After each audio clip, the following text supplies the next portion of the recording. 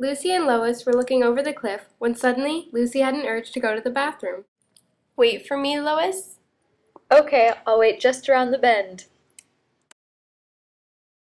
As Lois walks up behind Lucy, they start to argue. What are you doing? I thought you were waiting down the hill for me. I've always been jealous, but I've never said anything. I've always hated you and your life is perfect. What are you? No, I've always wanted to do this.